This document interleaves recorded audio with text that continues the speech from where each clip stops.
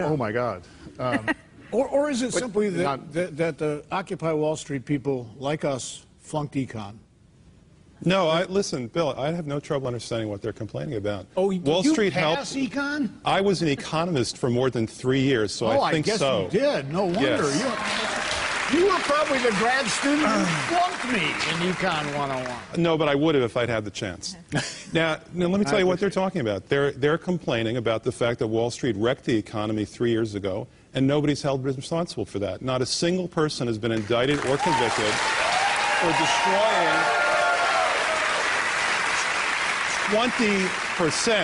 20% of our national net worth accumulated over the course of 2 centuries. They're upset about the fact that Wall Street has iron control over the economic policies of this country, and that one party is a wholly owned subsidiary of Wall Street, and the other party caters to them as well. That's the real truth of the matter, as you said before. And get the man a bongo drum. They found their spokesman. Okay.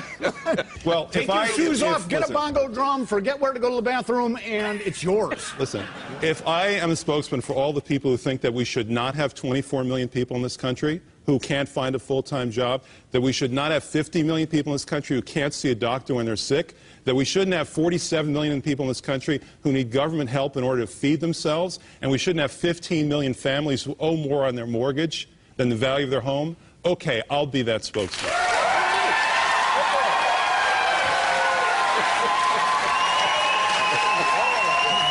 Oh, look, they're standing in the audience. Okay.